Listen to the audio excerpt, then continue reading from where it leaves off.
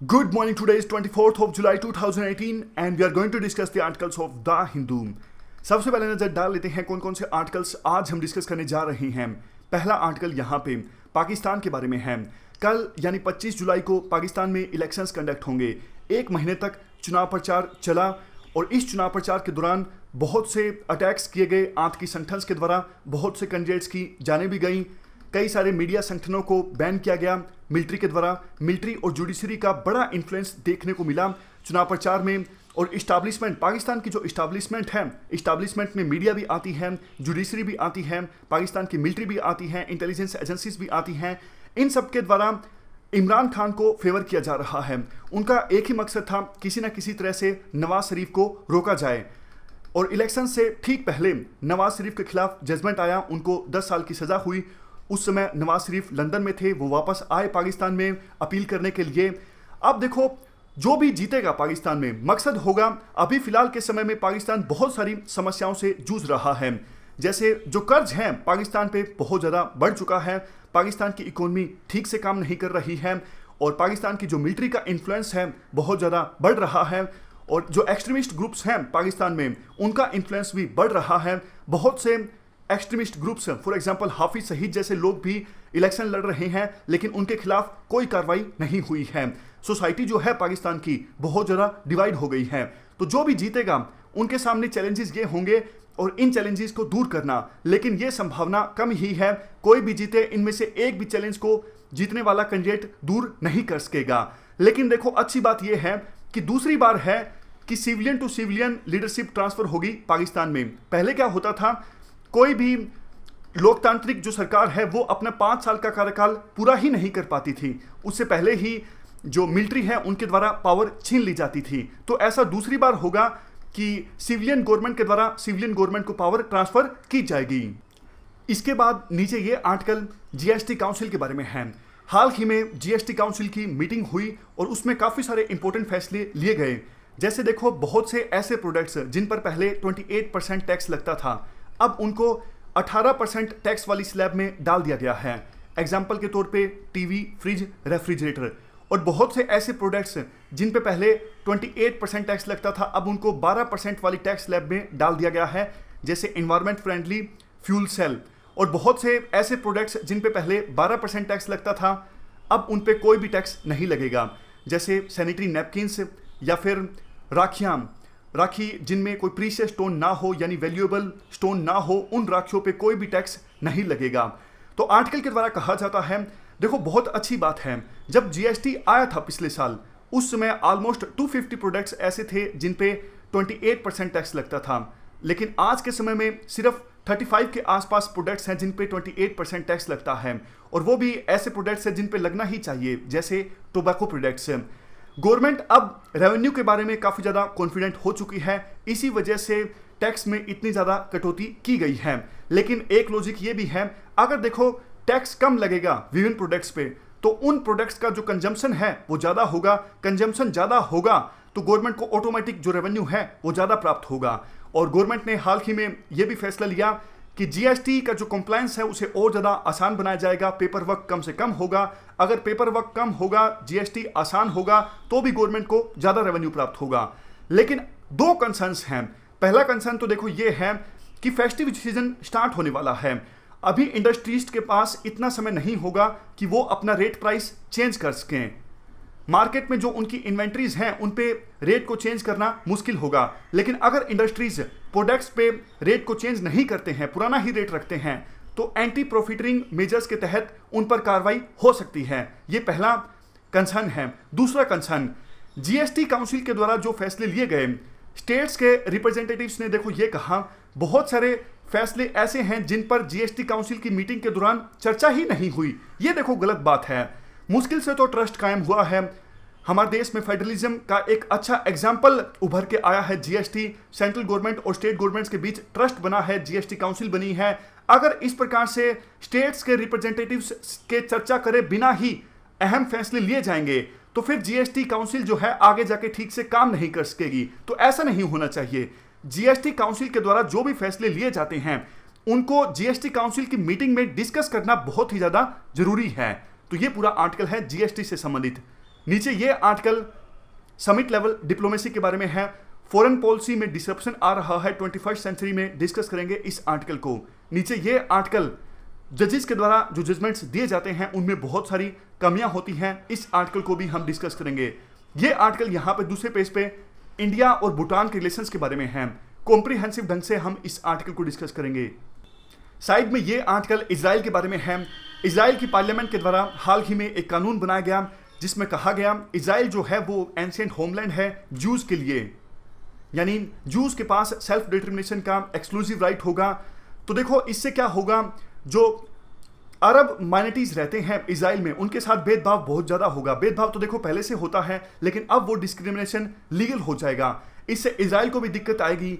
Jewish लोग जो दूसरे देशों में रहते हैं, फॉर एग्जांपल यूएसए में और यूरोप में, उन जूइश लोगों को यूरोप के देशों के प्रति लॉयल्टी सिद्ध करना मुश्किल हो जाएगा।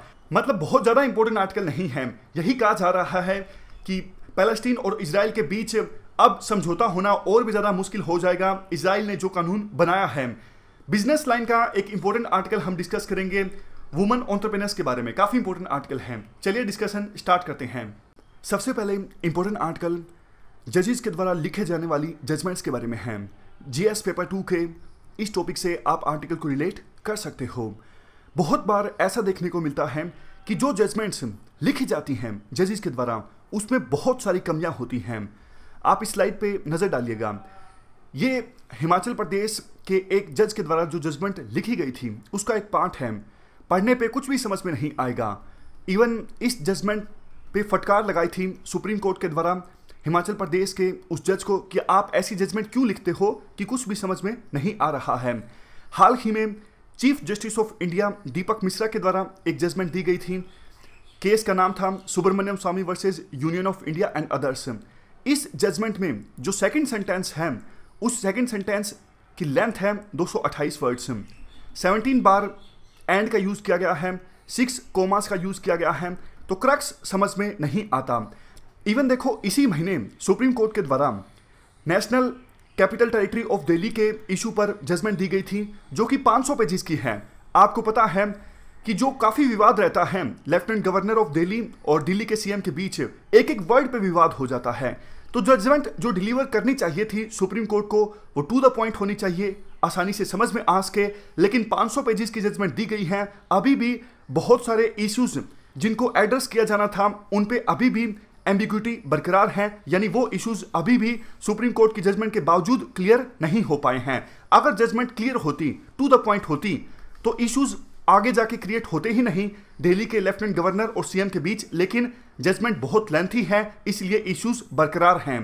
तो पहले हम चैलेंजेस और कंसर्न्स की बात करेंगे कि इस प्रकार की जो जजमेंट्स दी जाती हैं उनमें क्या कमियां हैं, क्या चैलेंजेस हैं, क्या कंसर्न्स हैं। उसके बाद सॉल्यूशंस की बात करेंगे। सबसे पहला कंसर्न तो देखो यही है जिसे क्रिटिसाइज किया गया है जुडिशरी के अंदर के लोगों के द्वारा और जुडिशरी के बाहर के लोगों के द्वारा भी। जजमेंट्स बहुत सारे पेजेस की होती हैं और सेम पॉइंट को बार बार रिपीट किया जाता है। तो ये पहला कंसर्न है।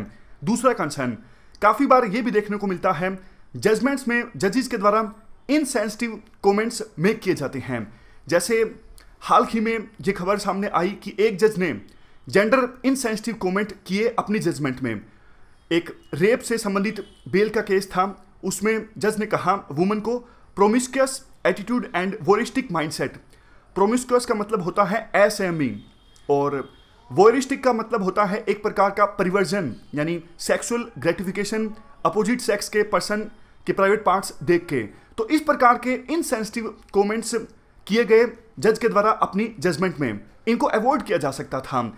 इवन एक और जज ने एक बार कहा कि मैरिड लाइफ में यानी वैवाहिक जीवन में पत्नी को पीटा जाता है पति के द्वारा और ये मैरिड लाइफ का पार्ट है, यानी एक नॉर्मल एक्टिविटी है, बहुत ही ज्यादा जेंडर इनसेंसिटिव चीज। तो इस प्रकार के जेंडर इनसेंसिटिव चीज जो है वो समाज पे बहुत ही बुरा प्रभाव डालते हैं। अब आता है तीसरा कंसर्न। कई बार क्या होता है जज के द्वारा जजमेंट लिखते वक्त विभिन्न पार्टीज के द्वारा, जितने भी पार्टी हैं उनके द्वारा जो सबमिशंस दिए जाते हैं उनको रिकॉर्ड नहीं किया जाता। मान लीजिए ए जज हैं, बी और सी दो पार्टीज हैं केस में। बी कुछ फैक्ट्स कुछ आर्गुमेंट्स रखेंगे, सी भी कुछ आर्गुमेंट्स रखेंगे। तो ए जब जजमेंट लिख रहे होंगे तो ना तो बी के आर्गुमेंट्स को शामिल किया जाएगा जजमेंट में और ना ही सी के आर्गुमेंट्स को। अगर देखो सबमिशंस को रिकॉर्ड नहीं किया जाएगा जजमेंट में, तो रीडर को यानी पढ़ने वाले पर्सन को कैसे पता लगेगा कि जज जो हैं उन्होंने फैसला लिया है, किसके आधार पर लिया है। तो होना तो ऐसा चाहिए ना, बी के द्वारा जो भी सबमिशंस किए गए हैं, जो भी आर्गुमेंट्स रखे गए हैं, उनको रिकॉर्ड किया गया जजमेंट में, और जज अपनी राय रखें क्यों उन्हें लगता है बी के जो आर्गुमेंट्स हैं वो सही नहीं हैं, या फिर क्यों उन्हें लगता है बी के जो आर्गुमेंट्स हैं वो सही हैं। उसी प्रकार से सी के द्वारा जो सबमिशंस दिए जाते हैं उनके बारे में भी जज अपनी राय रखे जजमेंट में, ताकि एक लिंक बने। आप सीधा डिसीजन दोगे, सीधा वर्डिक्ट दोगे, लेकिन वर्डिक्ट के पीछे बैकग्राउंड क्या है वो आप नहीं दोगे, तो कैसे समझ में आएगी कोई भी जजमेंट। सबसे लास्ट में आता है चौथा इशू। कई बार जजमेंट्स जो डिलीवर की जाती हैं वो उनमें कोई भी स्ट्रक्चर नहीं देखने को मिलता।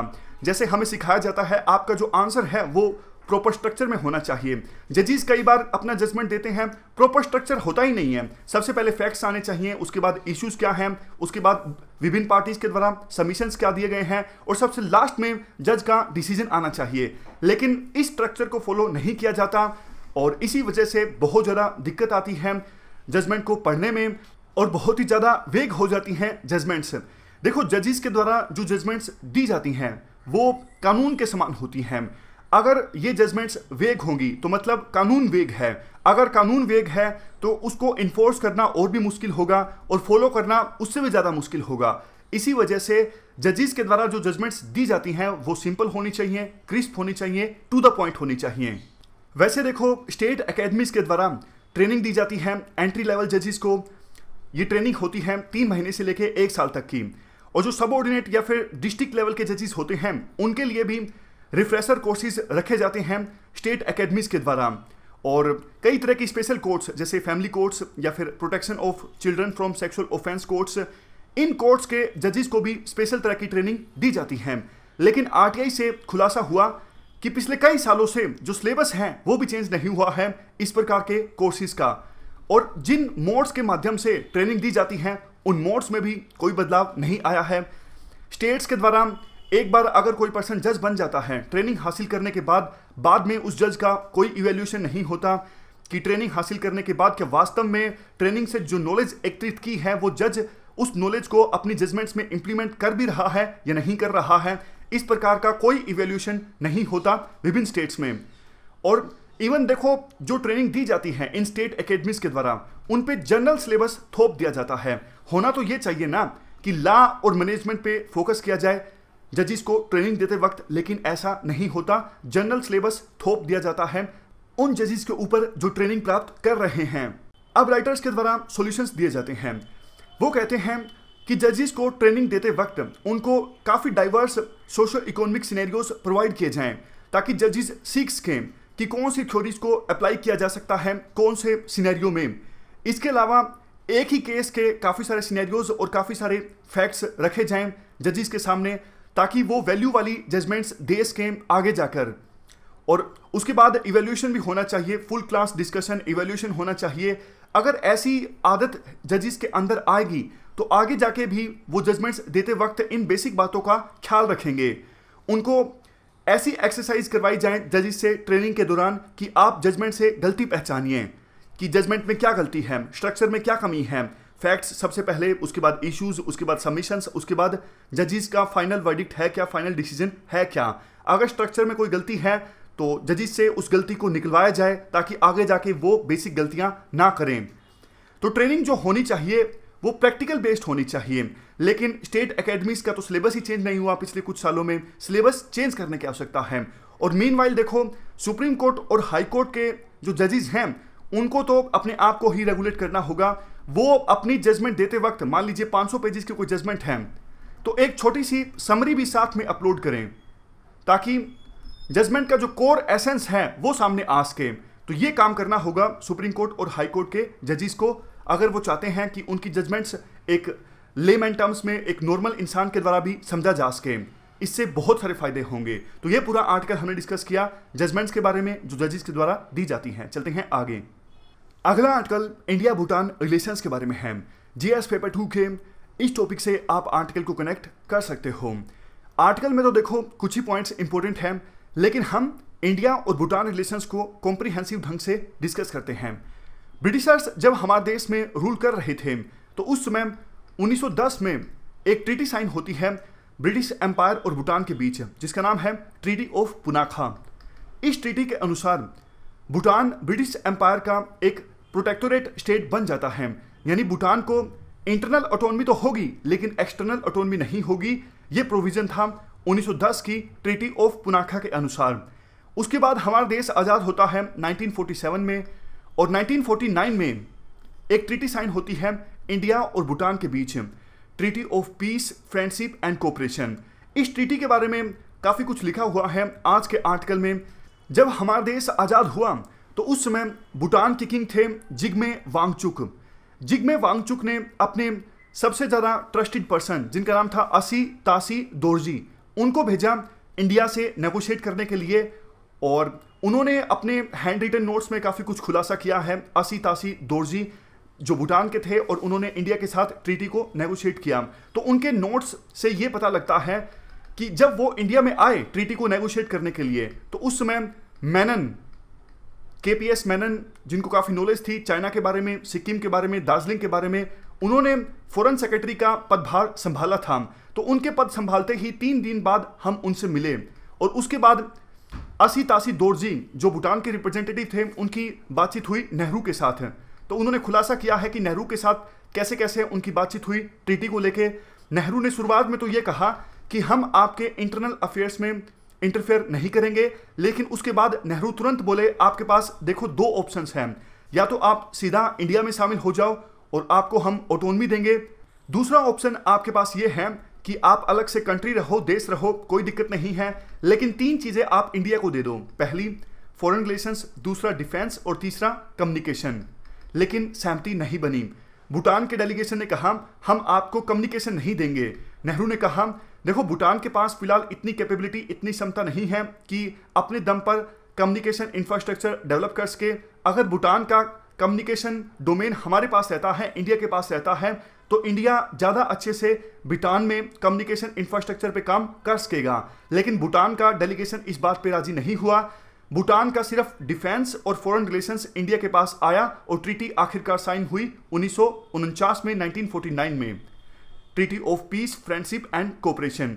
शुरुआत में देखो काफ़ी सारी प्रॉब्लम्स आई थी ट्रीटी को लेके, लेकिन उस समय 1954 में जो आज के समय में प्रथा है, रिपब्लिक डे परेड में किसी दूसरे देश के हेड को इनवाइट किया जाता है, ये प्रथा उस समय में भी थी। तो भूटान के किंग जिग्मे वांगचुक को नेहरू ने इनवाइट किया था 1954 के रिपब्लिक डे परेड के मौके पर। तो धीरे धीरे इंडिया और भूटान के बीच के जो डिफरेंसेस थे वो खत्म होते गए। उसके बाद 1958 में नेहरू और नेहरू की बेटी इंदिरा गांधी भूटान की यात्रा पर गए थे। 10 दिनों की यात्रा थी, और नेहरू ने लिखा भी है इस यात्रा के बारे में, कैसे जो ये यात्रा थी बहुत ही ज़्यादा रिफ्रेशिंग थी। आगे जाके देखो 2007 में इंडिया और भूटान के बीच जो फ्रेंडशिप ट्रीटी है इसमें बदलाव भी आता है। 1949 में जो ट्रीटी साइन हुई थी उसमें एक बात ये बोली गई थी कि इंडिया भूटान को गाइड करेगा फॉरेन रिलेशंस के मामले में, और भूटान जो है वो अपनी धरती को किसी भी सूरत में इस्तेमाल नहीं होने देगा इंडिया के इंटरेस्ट के अगेंस्ट, यानी इंडिया की सिक्योरिटी की परवाह करेगा भूटान। 2007 में ट्रीटी में बदलाव किया गया, और पहले जो लाइन थी कि इंडिया गाइड करेगा भूटान को फॉरेन रिलेशंस के मामले में, ये लाइन हटा दी गई। उसकी जगह लाइन लिखी गई इंडिया और भूटान ट्रस्टेड पार्टनर्स के तौर पर काम करेंगे। देखो 1949 में इंडिया और भूटान के बीच जो फ्रेंडशिप ट्रीटी साइन हुई थी, बहुत सारे प्रोविजंस ऐसे हैं जो इंडिया और नेपाल की फ्रेंडशिप ट्रीटी में भी हैं, जैसे फ्री ट्रेड, या फिर भूटान या नेपाल जो हैं वो किसी दूसरे देश से आर्म्स की परचेज नहीं कर सकते, और वीज़ा लेने की आवश्यकता नहीं है एक देश से दूसरे देश में आने के लिए। लेकिन वो बात अलग है, नेपाल के साथ हमारी जो फ्रेंडशिप ट्रीटी है उस पर बहुत बार क्वेश्चंस उठते रहते हैं। नेपाल कहता है ये ट्रीटी गलत है, नहीं होनी चाहिए थी। इंडिया ने बहुत बार बोला भी है कि आप बताइए किस प्रकार से आप ट्रीटी में बदलाव करना चाहते हो, हम उसी प्रकार से बदलाव करने को तैयार हैं। लेकिन नेपाल से कोई कॉन्क्रीट सजेशंस नहीं आए कि ट्रीटी में किस प्रकार का वो बदलाव चाहते हैं। जबकि भूटान के साथ ट्रीटी जो है वो चेंज हो चुकी है, कुछ टर्म्स जो है वो चेंज हो चुके हैं 2007 में, लेकिन नेपाल के साथ ऐसा अभी भी नहीं हुआ है। भूटान के साथ देखो फ्रेंडशिप ट्रीटी जरूर थी, लेकिन ऐसा नहीं कि इंडिया ने बहुत ही ज़्यादा स्ट्रिक्टली उस ट्रीटी के टर्म्स को फॉलो किया हो। इंडिया ने पूरा मौका दिया भूटान को कि भूटान दूसरे देशों के साथ भी आपस में नेगोशिएट कर सके। इवन इंडिया ने नेपाल को यह भी मौका दिया कि नेपाल चाइना के साथ अपना जो बॉर्डर डिस्प्यूट है उसे सोल्व करने के लिए चाइना से बातचीत कर सके। इंडिया ने समय समय पे काफ़ी मदद की है भूटान की। नेहरू की एडवाइस पर भूटान के जो किंग थे वो भी वहाँ पर 5 ईयर प्लान्स लेके आए और शुरुआती दो 5 ईयर प्लान्स थे भूटान के उनको फाइनेंस किया गया इंडिया के द्वारा ही। और बाद में दूसरे जो 5 ईयर यानी 5 वर्षीय योजना आई भूटान में उनके लिए भी मदद दी गई इंडिया के द्वारा। भूटान में जो मेजर इंफ्रास्ट्रक्चर है, फॉर एग्जांपल जो भूटान की राजधानी में एयरपोर्ट है या फिर हाइड्रो इलेक्ट्रिक प्रोजेक्ट्स हैं, उनको इंडिया के द्वारा ही डेवलप किया गया है। फ्री ट्रांजिशन देता है इंडिया भूटान को, यानी भूटान जो है वो इंडिया के पोर्ट्स का इस्तेमाल कर सकता है, कोई उनको ट्रांजिशन ड्यूटी नहीं देनी पड़ती। मतलब रिलेशंस काफ़ी अच्छे हैं। साउथ एशिया में कुछ समय पहले तक कहा जाता था इंडिया के जो रिलेशंस हैं मालदीव और भूटान के साथ काफ़ी अच्छे हैं। मालदीव को तो अभी आप काट दीजिए, मालदीव के साथ आजकल हमारे रिलेशंस अच्छे नहीं हैं, लेकिन ट्रेडिशनली भी और अभी भी भूटान एकमात्र ऐसा देश है जिसके साथ इंडिया के जो रिलेशंस हैं वो सदैव अच्छे रहे हैं। चाहे अभी डोकलाम विवाद को देख लीजिए, डोकलाम विवाद पे भी भूटान ने इंडिया का पुरजोर समर्थन किया था और चाइना का विरोध किया था। लेकिन देखो भूटान के साथ इंडिया जो अपने रिश्ते हैं उनको ग्रांटेड नहीं ले सकता। कुछ समय पहले क्या हुआ था, 2012 में भूटान के जो फॉर्मर प्राइम मिनिस्टर हैं वो G20 के मौके पर चाइना के राष्ट्रपति से मिले थे और बाद में काफ़ी राउंड्स की बातचीत हुई थी भूटान के प्रधानमंत्री और चाइना के रिप्रेजेंटेटिव्स के बीच। चाइना ने भूटान को ऑफर दिया था कि ये यहाँ पे सिलीगुड़ी कॉरिडोर के पास का जो ज़मीन है जिसको लेके डिस्प्यूट है भूटान और चाइना को लेके, चाइना ने भूटान को ऑफर दिया था कि इस ज़मीन को आप हमें दे दीजिए जिस पे डिस्प्यूट है, उसके अलावा 2 या 3 गुना ज़मीन आपको हम दे देंगे और कहीं। तो इंडिया इस बात से काफ़ी नाराज़ हो गया था जब इंडिया को ये पता लगा था कि इस प्रकार की बातचीत चल रही है भूटान के फॉर्मर प्राइम मिनिस्टर और चाइना के रिप्रेजेंटेटिव्स के बीच। उसके बाद इंडिया ने जो कैरोसिन पे सब्सिडी दी जा रही थी भूटान को, उस सब्सिडी को बंद कर दिया था और ये जो इशू था बहुत ज़्यादा हाईलाइट हुआ भूटान की पॉलिटिक्स में। जो ओपोजिशन के लीडर्स जो उस समय थे उन्होंने आरोप लगाया फॉर्मर प्राइम मिनिस्टर पे कि आपने इंडिया के साथ रिलेशंस खराब कर लिए हैं। तो बाद में काफ़ी लोगों ने इंडिया पे भी आरोप लगाया कि इंडिया जो है वो भूटान के इंटरनल मैटर्स में इंटरफेयर कर रहा है, इंडिया को ऐसा नहीं करना चाहिए था। इलेक्शन से ठीक पहले कैरोसिन पर सब्सिडी हटाना, इसका मतलब ये है कि इंडिया किसी एक पर्टिकुलर कैंडिडेट को जिताना चाहता है। तो कुल मिला के इंडिया को भूटान की सॉवरेनिटी की रिस्पेक्ट करनी चाहिए और भूटान के इंटरनल मैटर्स में इंटरफेयर नहीं करना चाहिए और जो ये अच्छे रिलेशंस हैं उनको आगे भी मेंटेन रखने में पूरी कोशिश करनी चाहिए। तो ये पूरा आर्टिकल हमने डिस्कस किया इंडिया भूटान रिलेशंस के बारे में। चलते हैं आगे। अगला आर्टिकल लेबर फोर्स में वुमेन पार्टिसिपेशन के बारे में है। जीएस पेपर 1 के इस टॉपिक से आप आर्टिकल को कनेक्ट कर सकते हो। अगर देखो इंडिया को इंक्लूसिव इकोनॉमिक ग्रोथ इंश्योर करनी है तो 2025 से पहले 25% एंटरप्रेन्योर्स हमारे देश में महिलाएं होनी चाहिए। हमारे देश में 20,000 से ज़्यादा स्टार्टअप्स इमर्ज हुए हैं पिछले कुछ समय में। तो इंडिया स्टार्टअप्स के मामले में पूरे वर्ल्ड में सेकंड लार्जेस्ट इकोसिस्टम है और स्टार्टअप्स में हर एक साल 10-12% की ग्रोथ रेट भी देखने को मिलेगी आने वाले समय में भी। ईज ऑफ डूइंग बिजनेस में भी काफ़ी ज़्यादा सुधार हुआ है पिछले कुछ समय में। हमारी जो रैंकिंग है ईज ऑफ डूइंग बिजनेस में अब हम टॉप 100 में आ गए हैं और पिछले 2-3 सालों में इंडिया की जो रैंकिंग है वो 50 प्लेसेस तक इम्प्रूव हुई है।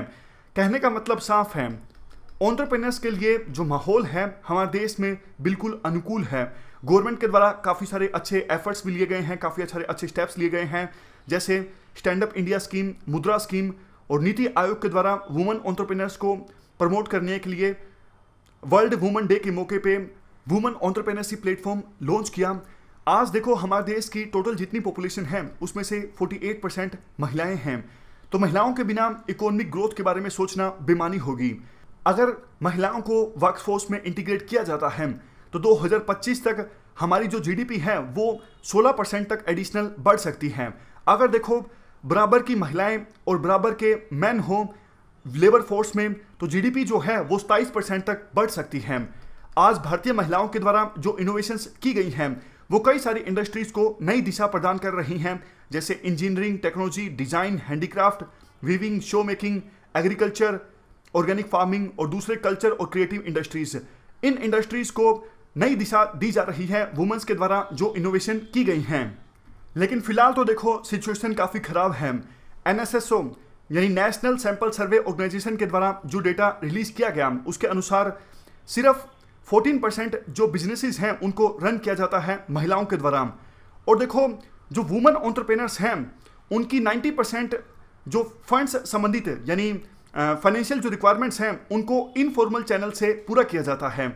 यानी महिलाओं को फॉर्मल चैनल से आसानी से लोन नहीं मिलता क्योंकि उनके पास गिरवी रखने के लिए कुछ नहीं होता है और ट्रांसपेरेंट फाइनेंसिंग के चलते उनकी जो एंटरप्राइजेज हैं उनको लोन मिल नहीं पाता, इसलिए उनको इनफॉर्मल चैनल से लोन लेना पड़ता है। तो बिजनेस करना और भी ज़्यादा मुश्किल हो जाता है उनके लिए। और कल्चरल और जेंडर भेदभाव के चलते उनको बहुत सारी समस्याओं का सामना करना पड़ता है बिजनेस करते वक्त। लास्ट में राइटर के द्वारा कुछ सजेशंस भी दिए जाते हैं, जैसे अगर इंडिया चाहता है कि ज़्यादा से ज़्यादा महिलाएं जो हैं वो एंटरप्रेन्योरशिप का रास्ता अपनाएं तो उनको कुछ कदम उठाने होंगे। जैसे सबसे पहला कदम है प्रोग्रेसिव पॉलिसीज। एक अच्छा इकोसिस्टम और इन्वायरमेंट तैयार करना होगा ताकि उस इकोसिस्टम में ज़्यादा से ज़्यादा महिलाएं एंटरप्रेन्योर्स बने, उन्हें किसी प्रकार की समस्या का सामना ना करना पड़े। दूसरा बिजनेस इंफ्रास्ट्रक्चर। देखो इंडिया को ऐसा इंफ्रास्ट्रक्चर तैयार करना होगा महिलाओं के लिए, जैसे वुमेन सेंट्रिक इंक्यूबेटर्स, जहां पर महिलाएं आएँ और एंटरप्रेन्योरशिप के बारे में बेसिक चीज़ें सीखें, कैसे वो एंटरप्रेन्योर्स बन सकते हैं, उन्हें बेसिक नॉलेज हासिल हो और ज़्यादा से ज़्यादा जो इन्वेस्टमेंट अपॉर्चुनिटीज़ हों उनको इंश्योर करना।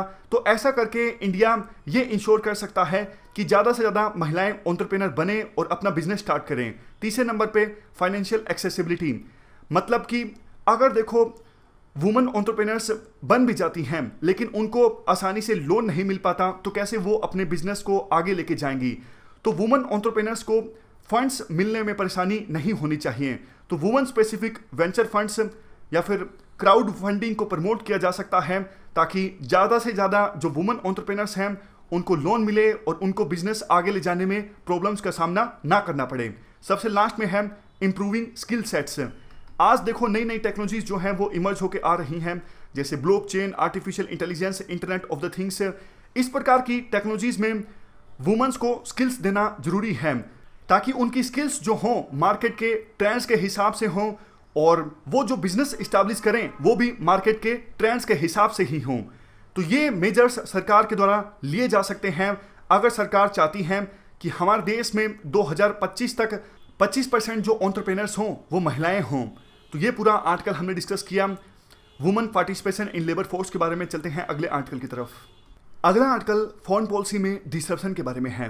देखो 21वीं शताब्दी को आप शताब्दी ऑफ डिसरप्शन यानी सेंचुरी ऑफ डिसरप्शन कह सकते हो। बहुत सारी चीज़ों में डिसरप्शन आया है इस शताब्दी में और फॉरेन पॉलिसी भी उससे अछूती नहीं रही है। फॉरेन पॉलिसी में बहुत सारे डिसरप्शंस आए हैं। जैसे देखो लीडर्स जो हैं फॉरेन पॉलिसी में अब डायरेक्ट इंटरेस्ट लेने लगे हैं और फॉरेन मिनिस्टर्स जो हैं वो बैकग्राउंड में धकेल दिए गए हैं। आप इंडिया का एग्जांपल ले सकते हो। देखो फॉरेन पॉलिसी के मामले में नरेंद्र मोदी ज़्यादा एक्टिव दिखते हैं as comparison to Sushma Swaraj.